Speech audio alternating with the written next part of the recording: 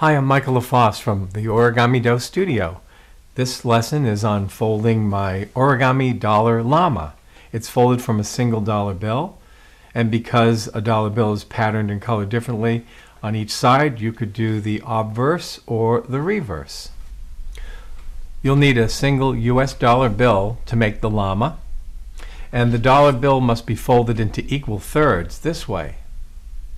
Now you could estimate your folds, overlapping until you get it right and put your folding in. But if your bill has even printing nicely centered, there's a very quick trick to use to get thirds perfectly. Look for the letter O, this leading edge, and take the opposite short edge of the bill right up to the outside edge of the letter O and fold. Unfold that flap, and the crease you made is the landmark for the next fold. Take the opposite edge and put it right up into the crease and fold. And you'll have equal thirds.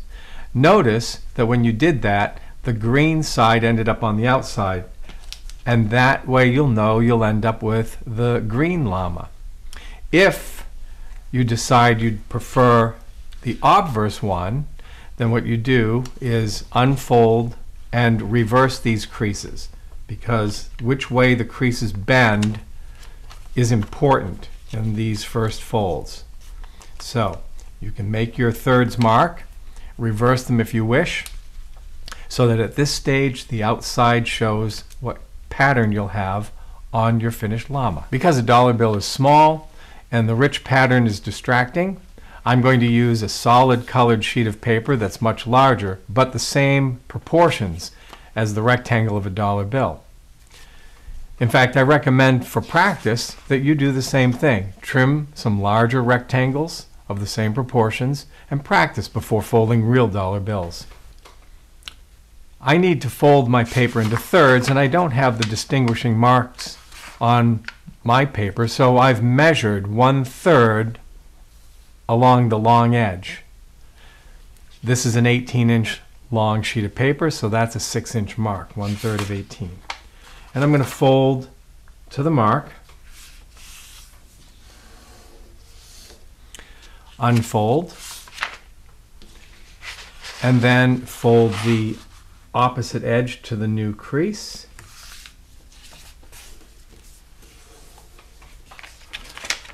And I have my equal thirds. This llama will be light green on the outside, and for this example it corresponds to a llama that you would fold for the reverse side, the green side. Unfold the paper fully. There's your equal thirds. Fold in half lengthwise, long edge to long edge.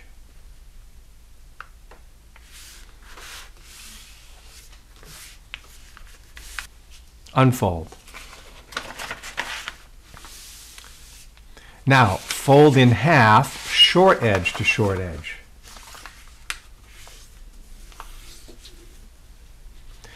Unfold. We have a 1/3 section here, a 1/3 section here, and the center 1/3 is divided in half. Let's divide one more 1/3 section in half, like this. Edge to the first crease. And unfold. So your paper looks like this, and on this side all of the creases are valley creases. They dent in like valleys. Go to the short edge that you just put the new crease in and look for that new crease. Fold the bottom left and right corners in to create a triangle flap with an alignment of edge to crease here, and for the other corner the same thing. Edge to crease. Turn the paper over to the other side. These are all mountain creases, raised like mountain ridges. Take the bottommost crease and make a sharp edge of it and fold it up to the next mountain crease. look above and find the very next mounting crease, make an edge of it, and fold it to the topmost mounting crease. Turn your paper over and notice in this section we have a square corner at the bottom and one at the top, and this valley crease. Starting at the bottom corner, fold edge to crease. Down here, the edges are aligned with the vertical crease. We're going to do the same thing at the top, edge to crease. Unfold and lift the bottom edge up using the creases that we have already in place, and fold straight across. So our early creases created this geometry. Another way to do it is to first inside reverse fold, that is to open the paper and push the corner in following your creases, and then simply fold the flap like that.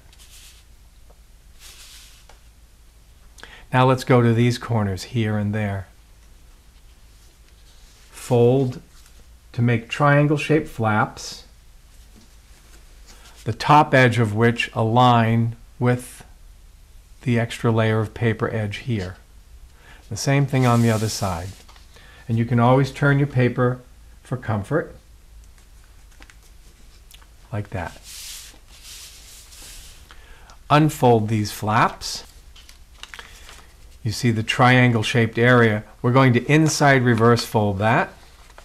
So we open the layer, find the triangle shape outlined by creases, push in, and fold in half, flattening it, like that. Same thing up here. Open the paper, find the triangle shape, push it in, and flatten. These will be the ears of the llama. Here's the tail, and we'll have 4 legs. 1, 2, 3, 4. And we need to define these. First, I'd like to bring your attention to this horizontal edge of paper and the point where it intersects the vertical folded edge. That point is right here. We'll call that a stopping point, and I'm going to put my thumbnail as a break right on that point. My target point is this corner down here. This will be the bottom end of the front leg. Here's how this fold works. Lift up the bottom edge so that you roll it over toward the front of the llama. And you can see how my thumb is working here as a break. Then open a cone shape in here, like this. Then continue to roll this moving edge until you're able to make a folded edge that hits the target point down here. And when you've got that all right up into the cone, then you can flatten the cone into a triangle like this. And notice the 3 corners of the triangle. Up here, down here at the leg end, and up here. Let's do the same thing on the other side. Put your thumb as a break. Lift up the bottom edge. Open a cone. Make your fold to the target point. Then roll and flatten to make the shape of the triangle. So we have our 4 legs. The hind legs are these, and we're going to make them a little bit more narrow, and that works this way. Here we have a raw edge, a cut edge of paper, and an adjacent folded edge. Fold the raw edge to the folded edge.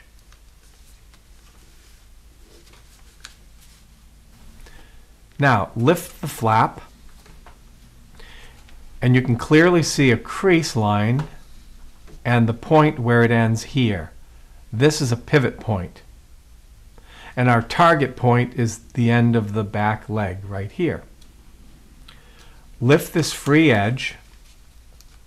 Use your thumb as a brake to establish the pivot point. And you can see how this edge can be moved over now. And we create a folded edge from the pivot point down to the target point. Roll over and flatten the paper. This is called a swivel squash, and the leg is narrowed. We're going to do the same thing on the other side. Raw edge to folded edge.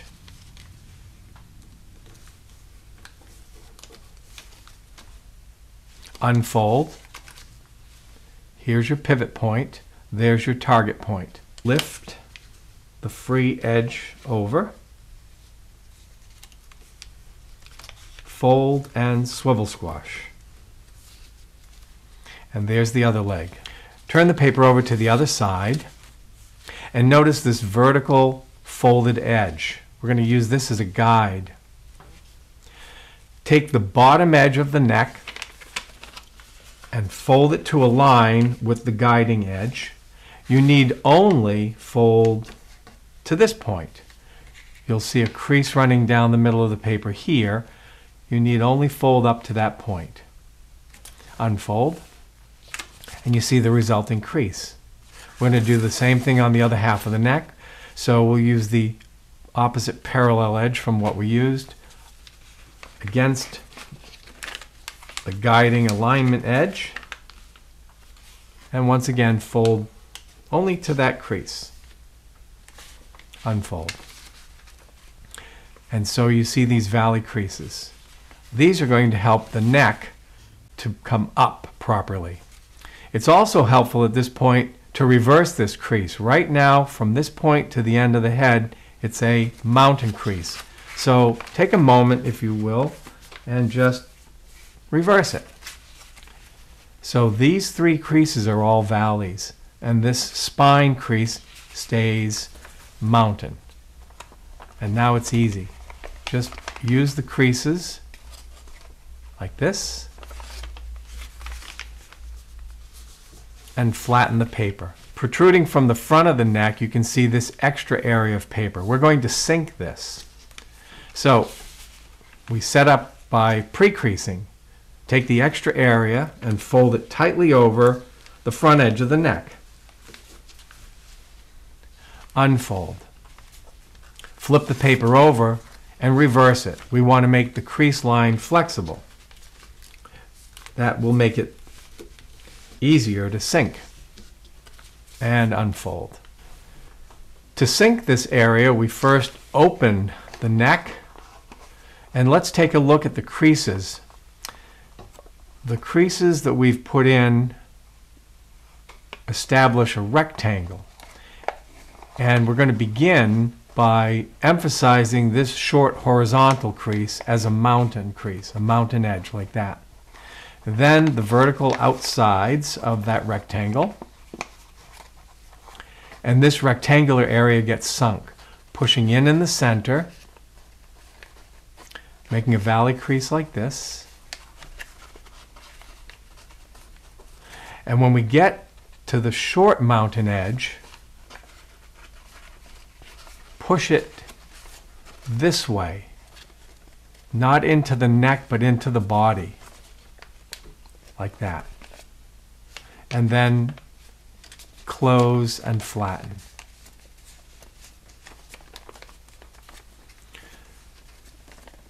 So that rectangle is sunk.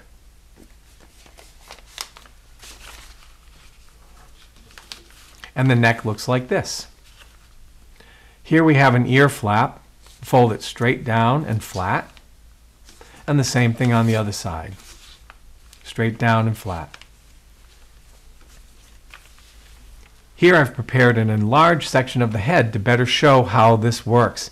There's a fairly complicated crimp that's about to happen in several stages here. You should pause and replay as many times as you need until you learn this technique well. The ear flap has a long folded edge at the back line, and it pivots at this corner. I'm going to call this the pivot point. Adjacent to the back edge of the ear is the back edge of the neck. Using the pivot point, we're going to swivel the back edge of the ear to align with the back edge of the neck. So I've aligned them. But now, look inside here to see what's going on. This first layer is rolling over, and while holding these edges in alignment, I'm going to reach inside and flatten where that bends so that it looks like this inside, all the way back into the pivot point, right in there. Then I'm just going to replace it. I'm going to do the same thing on the other side. Back edge of the ear, pivot point, back edge of the neck. Pivot to align the ear and the neck. Look inside here, and this first layer gets flattened like that, and restore it. We're going to work on this intersection, and so we can restore one ear, and look what's happening with this folded edge. So we're going to move it onto the layer we flattened when we did the ear, and up into this pivot point inside the short end. So you see these layers are copying each other. Restore everything, flip it over, and we're going to do the same thing on the other side. Pull the ear back into place. Notice the folded edge right in here, and how this layer wants to try to copy it now. Right up inside like that. Now that both of those sides have been done, here we have a center crease and we have a corner. We're going to put this corner on the center crease. To do that, we're going to push the layer of the center paper away and down inside there, and then roll the layer from the outside in like this. The corner is now touching the center crease, and we have a pivot point formed deep inside here. Flatten the paper all the way to the base. We're going to do the same thing on the other side. We open in here, place the corners together at the crease, and flatten. And the flattening goes all the way down to the base inside here.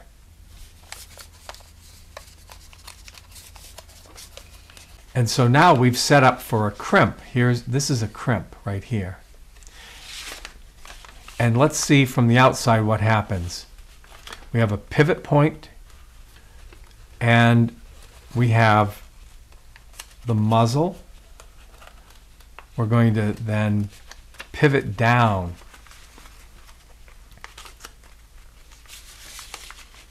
You can check to see if your crimp is working. And ultimately, we want nice clean corners inside the top of the head.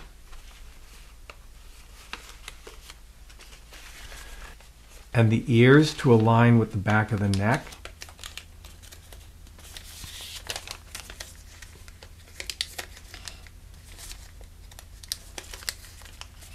And you just gradually flatten everything like that. So that's our crimp, and it's a fairly complicated crimp. Now we're going to lock the end of the nose. So this corner of two layers in the middle can now be folded tightly inside the muzzle like that.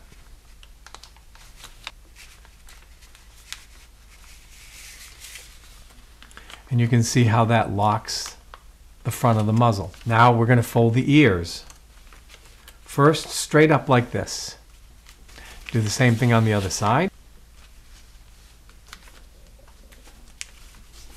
Now you could leave the head just like this, but we have more detail that I like to add, so let's do that.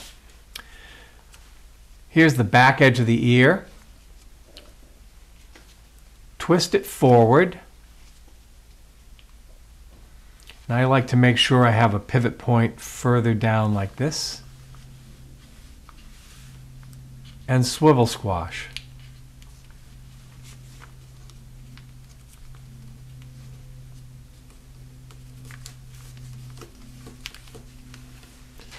So I've created a fold that goes right up to the top corner at the back of the head. Let's do the ear on the other side. So remember, it's the back edge of the ear that goes forward. Another way of dealing with this is to twist. So you put your thumb underneath the back edge of the ear, and then you use your thumb as a brake down where you want the pivot point, like that, and then turn it.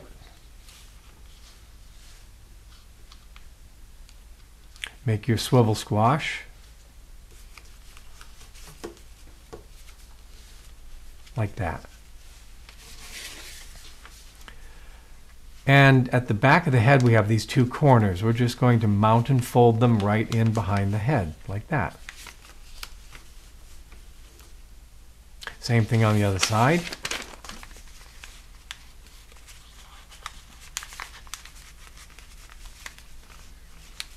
If you want nostrils, you can get them from this layer here. It's up to you, the amount of detail you wish. And you may even open the ears like that, whatever you like.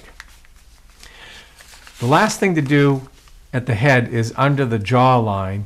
Up in here where we have our crimp, you can grab the corner and turn it inside and down like that. And then copy with the other one. You see there's a corner inside here, folding it over, inside and down.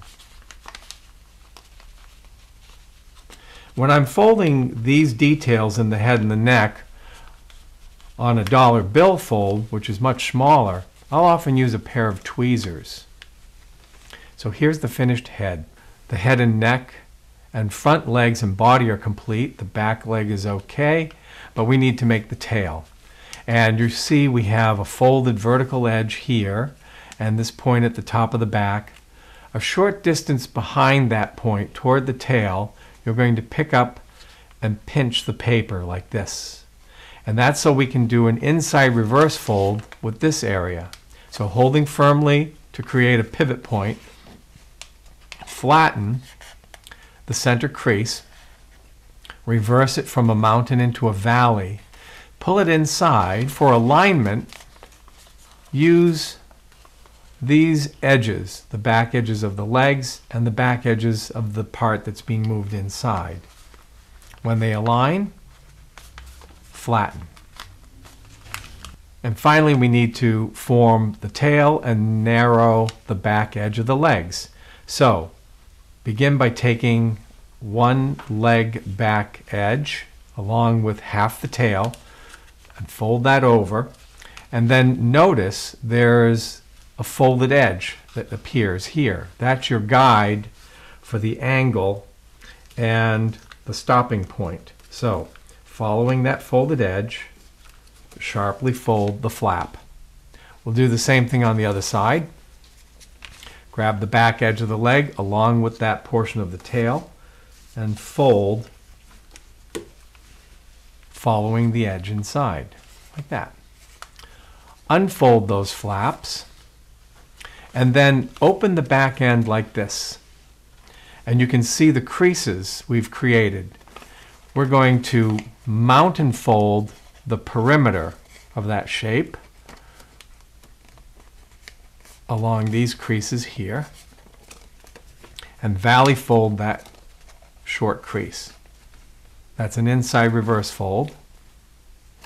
And we're going to do the same thing with the other section. We find the creases and mount and fold. push the center in with the valley and fold flat. Like this. And so we have the tail, but it's not really visible. So what we like to do here is to hold the back end with one hand and then just pull a little bit like this until the tail appears as much as you like. Then reflatten the rump up here. You'll notice that there's a little corner at the end of the tail here, and I like to tuck that in the way we did in the muzzle to lock it. First, I'll pre-crease, which is to fold it on the outside like that, and then I'll take that little triangle flap and tuck it under the first layers here. And that locks the tail, cleans it up, and here's the completed dollar llama. We hope you enjoyed this lesson. Remember to pause and play as often as you need. It's not a beginner's model, but it's a really terrific model for a dollar bill. Enjoy.